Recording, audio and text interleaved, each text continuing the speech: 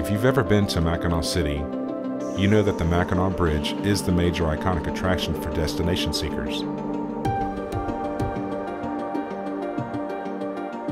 There is perhaps another reason to go that most people are not familiar with. It's called blue ice, and it only happens every 3 to 4 years.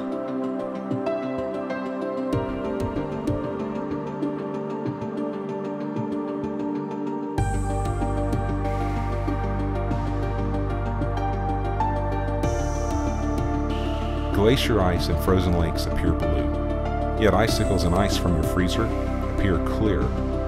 Why is ice blue? The quick answer is because water absorbs other colors of the spectrum, so the one that's reflected back to your eyes is blue.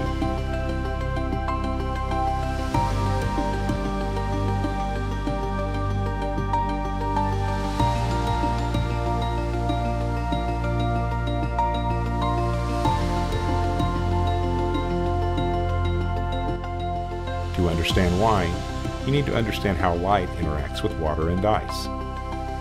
In both its liquid and solid form, water molecules absorb red and yellow light, so the reflected light is blue. The oxygen-hydrogen bonds stretch in response to incoming energy from light, absorbing energy in the red part of the spectrum. Absorbed energy causes water molecules to vibrate, which can lead water to absorb orange, yellow, and green light. Short wavelength blue light and violet light remain.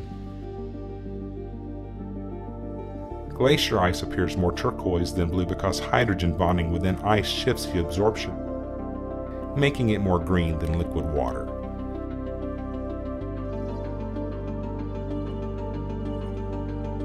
Snow and ice that contains bubbles or lots of fractures appears white because the grains and facets scatter light back toward the viewer rather than allow it to penetrate the water. While clear ice cubes or icicles may be free of the gases that scatter light, they appear colorless rather than blue. Why? It's because the color is too pale a blue for you to register the color.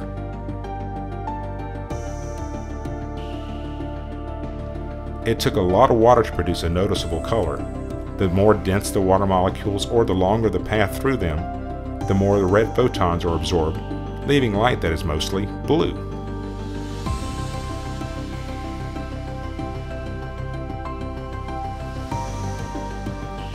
Glacial ice starts out as white snow, and as more snow falls, the layers below it become compressed, forming a glacier.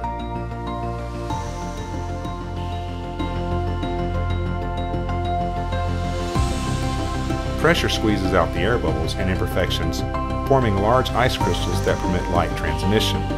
The top layer of a glacier may appear white either from snowfall or from fractures and weathering of the ice. The glacier face may appear white where it's weathered or where light reflects the surface.